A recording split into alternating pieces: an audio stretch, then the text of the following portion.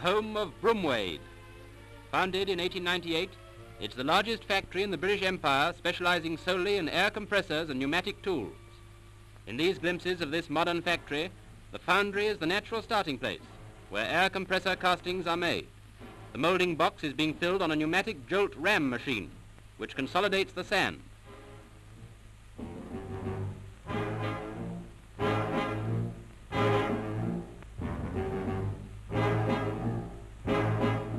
Finally, a compressed air-operated rammer is used. This does the work in 1/10 of the time needed for hand ramming. In fact, compressed air almost entirely eliminates heavy hand work.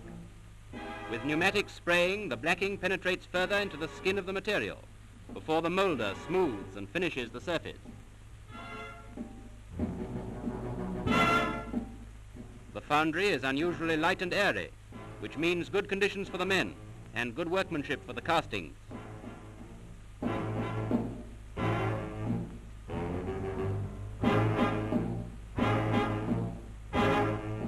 The operations are obvious, but we should mention that this foundry can handle castings weighing up to 10 tons.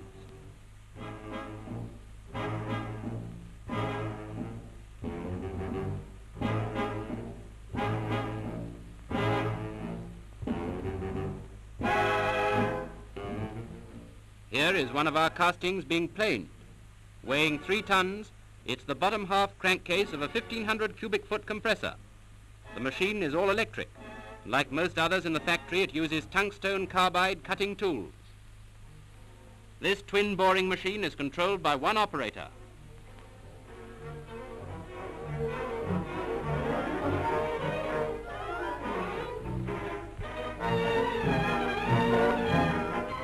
On one table it turns a flywheel, and on the other bores a cylinder.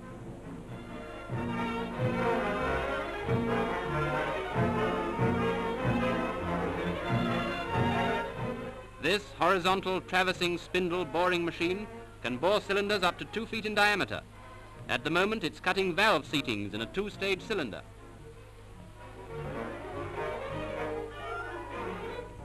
The special cutter block accurately machines both seatings in one operation, thus ensuring interchangeability.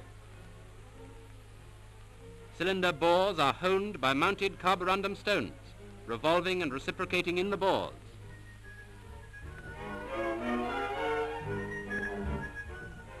By this operation, the cylinders have a fine finish and are absolutely round, and the original fit of the piston will last for years.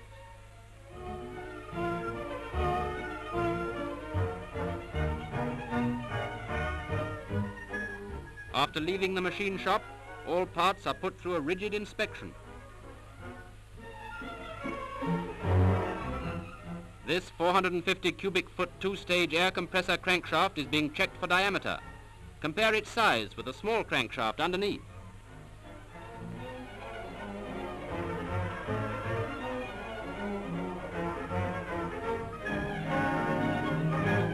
This little crankshaft belongs to a 3-cylinder air compressor used for operating pneumatic brakes.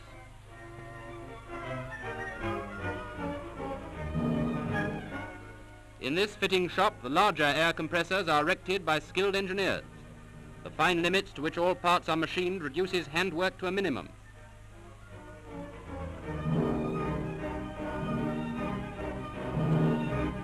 You will immediately notice the rugged design of the crankshaft and bearings of this 2-stage double-acting air compressor.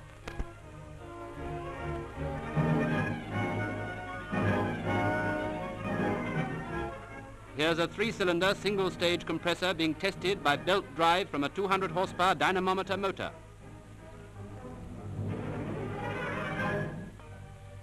Smaller compressors have the same care lavished on them as the larger machines.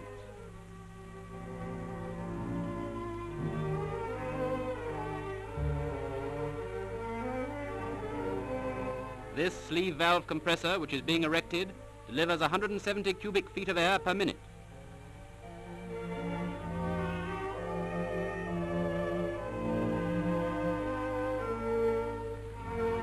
These sleeves are very accurately ground on the outside and honed inside to ensure an exact fit in the cylinder and piston.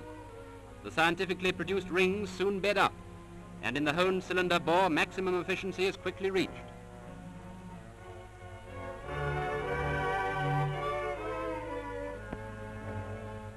cylinder block is of course honed to exact size in the bore, hence the perfect fit.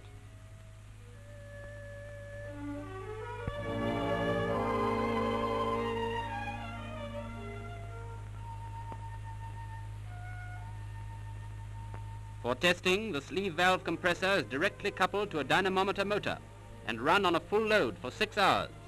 The horsepower can be read with absolute accuracy without having to consider errors in electric meters or motor efficiencies.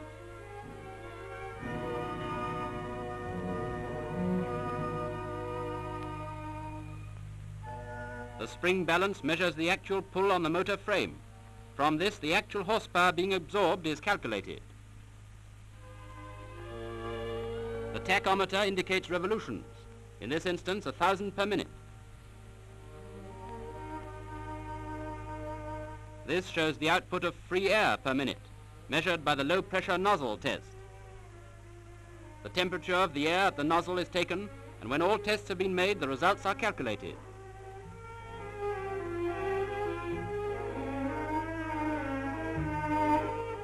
Finally, with the pressure gauge showing the rise and fall in pressure, the automatic air governor is adjusted. We are now in the section where portable air compressor plants are built. The compressor is mounted in the chassis frame and coupled to the engine.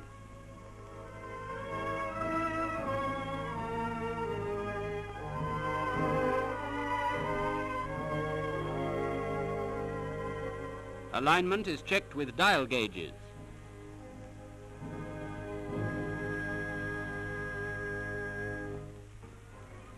Here are diesel engine-driven sleeve valve compressors being assembled.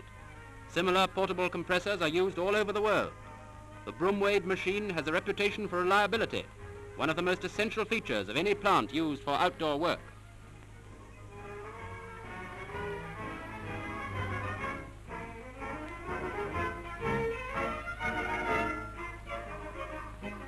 Another feature is easy starting from cold.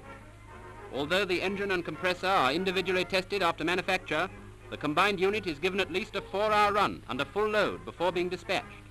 Fuel consumption, output of compressed air, everything in fact is finally checked over.